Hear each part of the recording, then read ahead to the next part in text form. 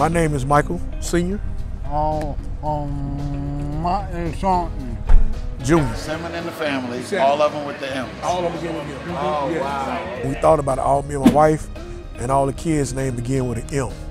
That's why it's a 7 at the beginning, at the end, because all our name begin with an M, and the 7 of us. Homemade. Homemade. We don't boil nothing, we straight grill it. Slow cooking. We smoke all the ribs, they smoke. Rib is my specialty. I use a dry rub. I do chicken, smoked sausage. We do collard greens, mac and cheese, baked beans, and I also do turkey leg. I had a great teacher, which is my Uncle Willie Terry.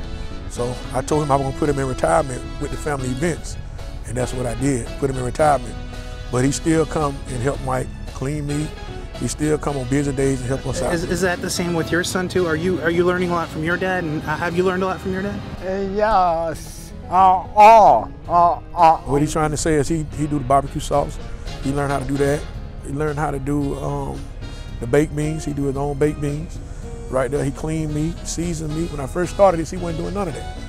And then they say with a kid with disability, you don't know their limits. That's a true testimony right here. Not only that, he also go to college at FAU, right there, and cook on Fridays and Saturdays. So, you know, it's just a testimony of what we've been doing, and he don't learn how to do it all. He do it all. One, go!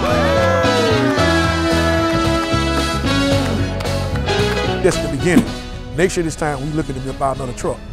So we looking to put M&M barbecue all over Palm Beach County. I always love when people have that kind of energy. You come in here, you love the trailer. Yes. What were your first thoughts when you first came in here? My first thoughts, I was gonna be disappointed. Asked Mr. Cooper, my daughter gave him a hard time. I thought I would be disappointed. I thought I would be pushed back.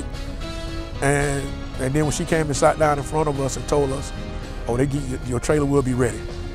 Right there and stuff, and that made my day. I haven't eaten yet. I didn't sleep last night. I was so worried about coming up here. This is a dream come true. If I can just let you read some of the comments that the family members done wrote that all support him on making this possible, right there and stuff. So it's just a dream come true. I'm lost for words right now.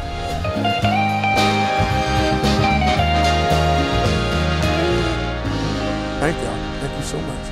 And thank Mr. Cooper for coming through for me. I appreciate it. I have to give him a shout out. I really have to give him a shout out. He got me through. And I appreciate the love that he showed me today when I got here.